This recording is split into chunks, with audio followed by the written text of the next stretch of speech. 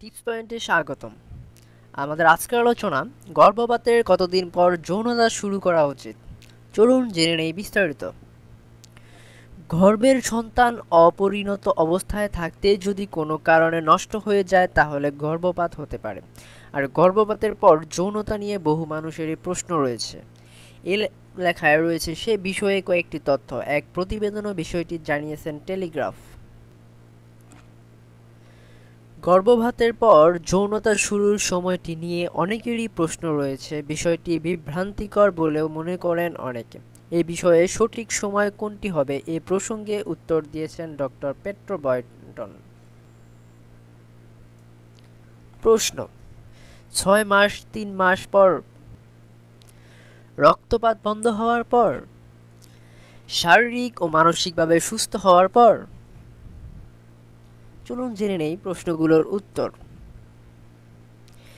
এই প্রসঙ্গে চিকিৎসকদের মত হলো উপরের সবগুলো ক্ষেত্র বিশেষ প্রযোজ্য হতে পারে।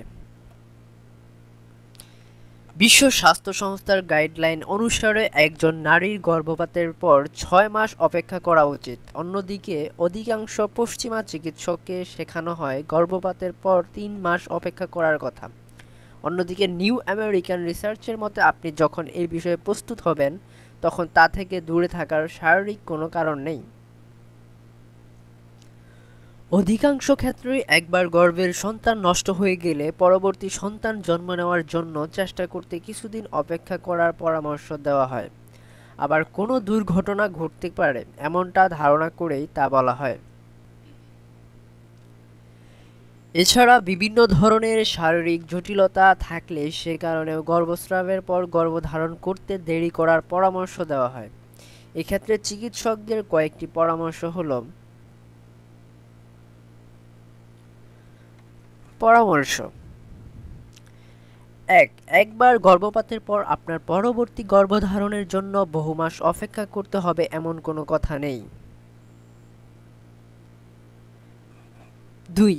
কোনো জটিলতা রয়েছে কিনা তা পরীক্ষা করে নিন।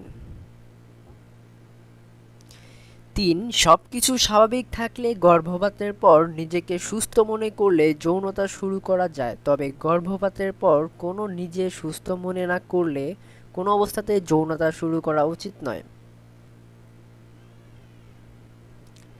৪. গর্ভপাতের পর কোনো সমস্যা হলে চিকিৎসকের পরামর্শ নিতে হবে।